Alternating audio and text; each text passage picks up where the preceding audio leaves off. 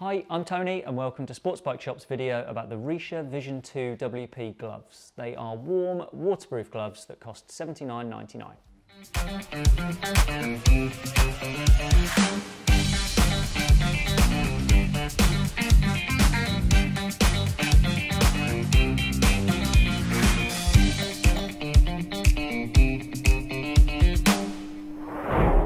These are the second generation of Richa's Vision series of gloves, and they've got some really nice materials to keep you warm and waterproof, and I've been quite impressed with these in the time that I've spent with them. Starting with the outside, they are made from a combination of polyester that covers the majority of the back of the hand and goat hide, which covers the majority of the palm. On the back of the hand, there are accordion stretch panels at the fingers to give you a bit of extra flexibility, and also an elasticated section just at the wrist, and there's also one on the thumb, which is one of the areas that you often use more, so having a stretch panel there is a real benefit. There's also a hard knuckle protector across the back which contributes to a CE level 1 test pass. That's the most basic level within CE, but that's in common with most gloves. The Richa logo at the cuff is light reflective, so that's the main standout piece of light reflection on here. The forefinger on the left glove has a long rubber blade that lets you clear rain from your visor as you're riding along. Really handy function.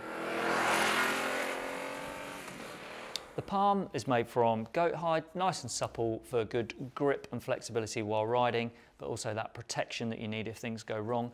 It's overlaid with a silicone printed extra panel in the section where your hands will come into contact with the handlebars. The tip of the forefinger and the tip of the thumb are both touchscreen compatible, so if you want to use your phone when it's mounted to the bike, you can pinch and zoom with that, and that's the same on both gloves. There's an additional layer of leather at the heel of the palm, which is one of the most vulnerable areas, one of the most likely to contact the ground, and then there's a foam padded section here. That's more about comfort while riding rather than impact protection. The leather continues around the side of the glove, which again is another very vulnerable area, most likely to contact the road if things go wrong. It fastens with a fairly common cuff restraint here and a wrist restraint. The wrist restraint is on the underside of the hand where it's most effective.